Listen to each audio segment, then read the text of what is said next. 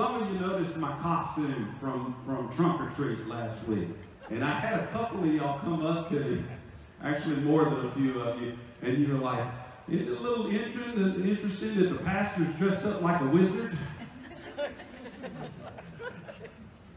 I have some aunts and uncles that would probably be rolling over in their graves, you know, like, oh my God, the pastor's dressed like a witch. But I wasn't just any wizard. Okay, I was a very specific wizard.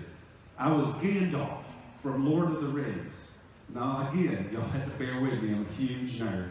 But one of the reasons why I love those books so much is that the author of those books, his name was J.R.R. Tolkien.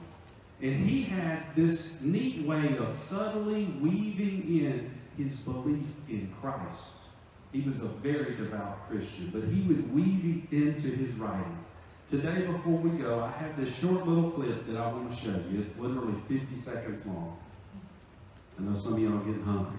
I think it ties, though, perfectly to what Paul's message was to us today, to help people to carry their burdens.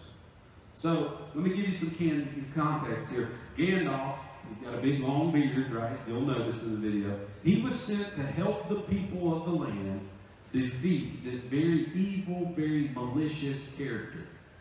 Now, he mainly helped a group of people called halflings. And they were the smallest, weakest people that lived in this world. And he wanted them to rise up against this evil. And two of his best friends that he wanted to help the most were two short little guys named Bilbo Baggins and his nephew Frodo Baggins. And through their sacrifice and their determination, the whole world was saved. But I want you to listen to this little clip today and think about how it might be applying to your life. If you'll go ahead and dim the lights, Melanie, just hit 4.